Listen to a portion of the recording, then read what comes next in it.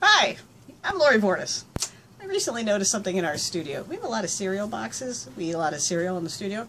It appears that no one can open up a cereal box without looking like a badger opened it.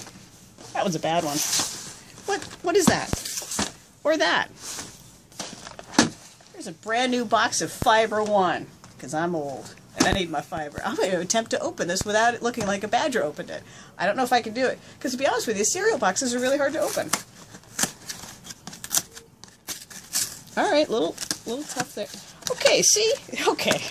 That wasn't that bad at all. Because you eat your fiber. Because I eat my fiber. Maybe it's because I'm not a badger. But can somebody explain that to me? Do your boxes at home look like that?